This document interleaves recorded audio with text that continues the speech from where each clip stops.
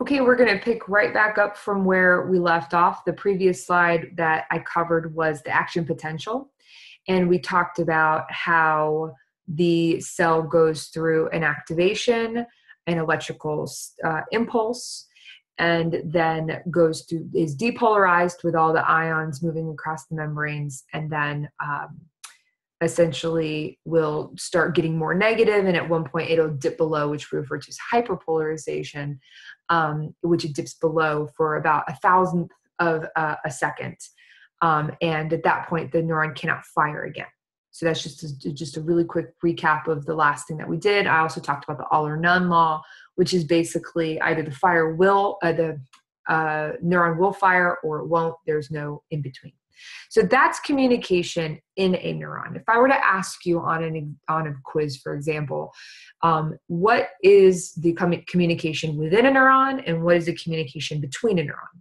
Within a neuron, we say is strictly electrical. And when we talk about communication between neurons, then we are talking about a chemical communication. So if you take a more advanced neuroscience class, you'll see that there's some exceptions to this, but generally speaking, for this class's purpose, we're going to talk specifically about, chemical communication. So here is, for example, I had said that in a typical neuron, okay, so I'm going to draw my basic neuron here. I'm not going to draw the nucleus in it. This is the cell soma, and then we have the dendrites. And here we have the axon, and then we have the terminal boutons here. So when we have another happy little neuron right here, okay, and these are the dendrites, and it's attached to different cells here, okay, we'll give this one an axon and some terminal right here. Now, the area, this is the yellow, probably not going to be able to see this very well. Let's call this pink here. This right here, this connection between let's say a terminal bouton of one cell and a dendrite of another. This, if you were to blow this up and take a look at this much closer, what you would find is that they're actually not touching. Even though these cells are communicating with one another, there's actually a little gap between those two cells. And this is what we refer to as the synaptic gap. So a synapse is that communication point, and the gap itself is the synaptic gap. We call one the presynaptic neuron. So this is the neuron that's sending the information, and this is the neuron that's receiving the information, okay? So it's getting this information into this cell. So this is the presynaptic part, and then this cell is the postsynaptic part. So this cell is receiving, this cell is sending. Now, once a presynaptic neuron so an activated presynaptic neuron, okay, can then generate an action potential. And so here, let's say this is a presynaptic neuron here, okay, can generate an action potential that's going to travel through the axon terminals. And that essentially here, if you were to blow this up, okay, this neuron right here has what almost looks like a little bubble, okay, a little button here. This is the end of this, so it'd be the end, let's say, of one of these, okay? It looks like this. And inside of those terminal boutons are chemicals, okay? So these may be filled with particular chemicals that are kept in sacs. And these sacs here, so these little dots are the chemicals, and these little sacs are called synaptic vesicles, okay? And these synaptic vesicles hold the chemicals, which we refer to as neurotransmitters. And these are the messengers that are manufactured in the neuron. Some of them are manufactured actually and are transmitted through the axon. So some are manufactured here, and then they transmit through the axon. But many are actually manufactured in the terminal bouton itself. And so these action potentials, these electrical stimulation, will actually stimulate the release of these to the next cell. So to this cell right here, okay? And so these chemical messengers can give a lot of different information. Some of them moderate other chemicals. Some of them, they specifically activate other neurons. Some of them don't activate other neurons, so they actually inhibit them. And we're going to talk about those different things here in a minute.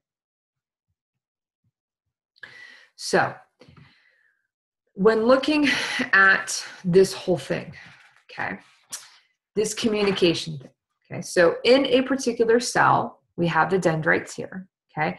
This is one cell that's got an action potential and is going through the terminal, through the axon here to the terminal buttons or boutons to the dendrite of this cell, okay. So it's going to, this message is going to be received in this case through the dendrites, okay. And that electrical signal, if it's enough stimulation, will be processed in the cell body, and then it'll activate here through the axon, go through the axon terminal, and then here you can see is the synaptic gap, okay? So this would be like, this received the messages from the dendrites to the cell body through the axon, okay?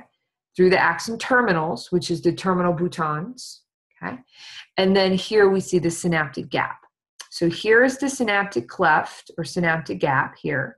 It is not physically attached to the next cell, so this would be the end, okay? This right here would be the end, and then this right here is the receiving side, okay? So this is the presynaptic, and this is the postsynaptic. Okay. Now, if you blow this up even further, each one of these is the little vesicles, okay? And those vesicles contain the neurotransmitters or the chemicals, and those chemicals can be released into the gap. So this would be those chemicals that are released into the gap.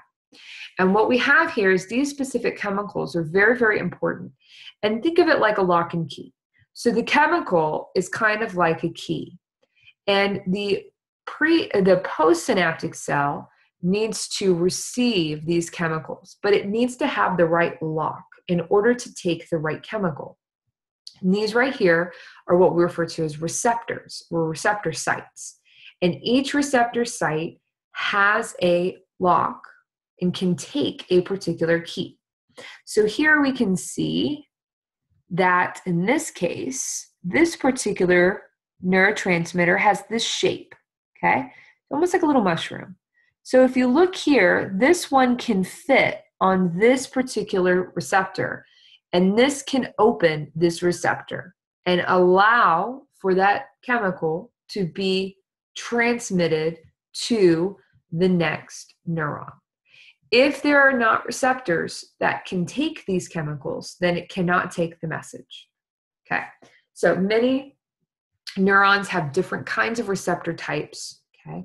Some of them here, you can see this one can fit specifically on this one, okay? And so this one will go into here, and then it can open up this particular receptor, if it can fit, okay? If it can fit. Here we can see one already fitted, and it's already opened this receptor, and now the chemicals can go in, okay? Now, the next slide is a really blown up version of this.